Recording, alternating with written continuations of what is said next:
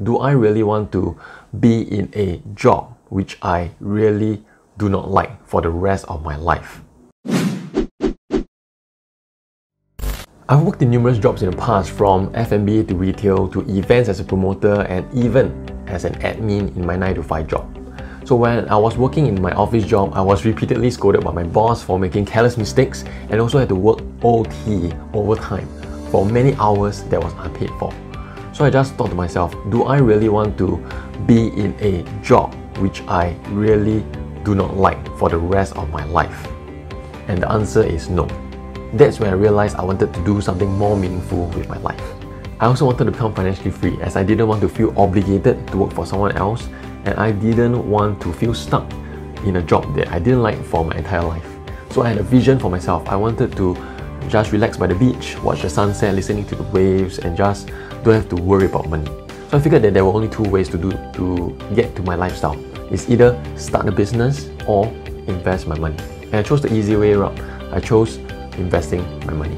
So I would spend my free time learning how to invest. I would also spend my hard-earned savings investing in books, courses, and even pursue a degree in economics and finance.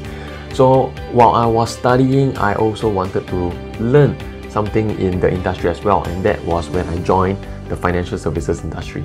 Definitely the first few years was the toughest. I was working 10 hours a day and I was trying to juggle between school and work at the same time.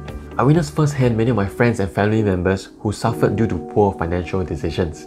One of my relatives, he got into 5 figures worth of debt because he wasn't adequately insured when he got a heart attack. Another of my friend, he lost thousands of dollars through investments because he trusted the wrong person.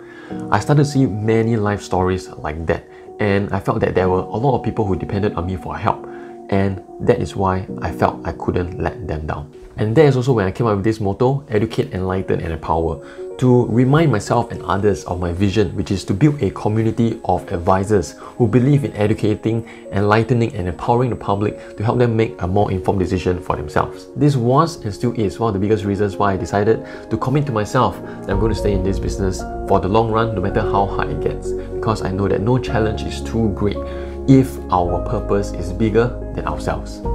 Now, if you don't know how to attract more clients and receive investment insights, I share more in my Telegram channels, which you can find them in the link below. So I'll see you guys soon, and goodbye.